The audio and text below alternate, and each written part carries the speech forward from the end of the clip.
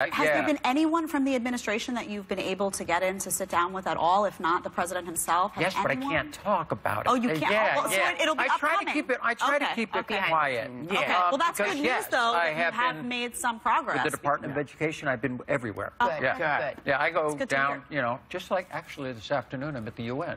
Nice. Which is kind of fun. Awesome. Fabulous. Nikki Haley, I have a meeting with her about LGBT issues worldwide. Good. Which we have our problems here and our issues here, but if you look on an international basis, it's rough. They'd chop my head off in some countries. Yes, they will. Yeah. That's right. And that's legal. That's and your legal. due punishment. Yeah. So I think what's so I'm actually looking forward to that. I hope she's going to be open to it.